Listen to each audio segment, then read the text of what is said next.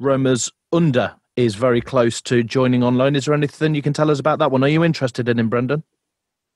He's a very, very good player, and I know that. I think that there's been negotiations with the club, so we're hopeful that we can get something there. I just feel like I said at the end of last season, we needed a different type of attacking player or players to come in and support the top end of the field. And having watched him and seen him play for the last number of years at Roma and for Turkey, then he's clearly a talented player. But nothing more on that until it's finalised. Are you able to tell us what you like about him, whilst not confirming the deal is or isn't indeed being done? But you've watched him, you're interested in him. You say he offers you a different kind of approach as a player. If stars were to align and he were to become your player, be it on loan or a signing, or what is it about this player that you've decided to watch and look at? No, I'll probably speak more about the individual if we sign and it's all complete, Ian. But I think it's clear at the top end of the field we have pace and power.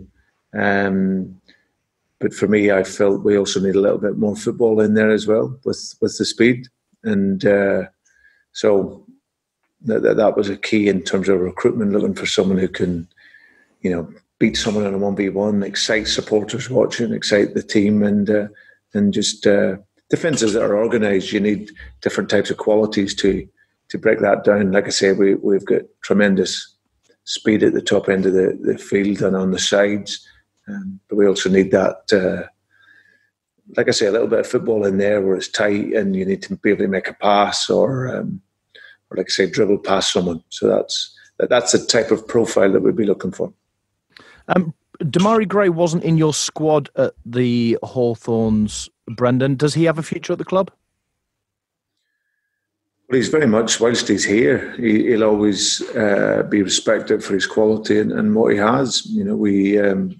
I'll always analyse players in training and then pick a squad and a team that we feel can get as a result. So, but he's clearly in his last year. He hasn't signed another deal.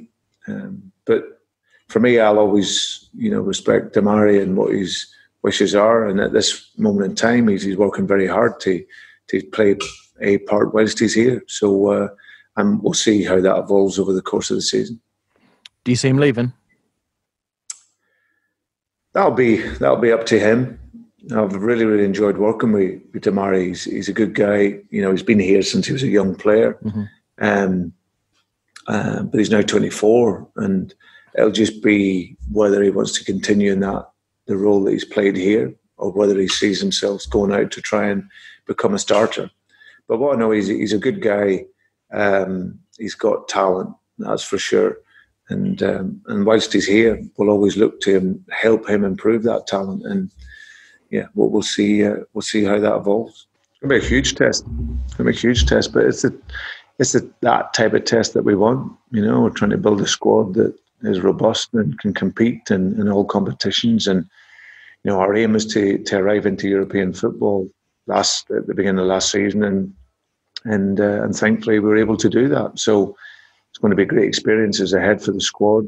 It's going to be a demanding season, but one that we're excited about. We've already spoken about this as a squad. This is going to, there's going to be a real demand from everyone to just ensure that you're physically fit, and technically and tactically we'll prepare the team going into every game. But physically, it's going to be a big season. But that's what we wanted. Burnley on Sunday, Brendan. How is a preparation for facing Burnley at home different to preparation for facing West Bromwich Albion away in your first game? Well, you've got to prepare with equal detail. I think that's and concentration. I've got huge respect for Sean and for Burnley and the work that they've done, and they actually still do.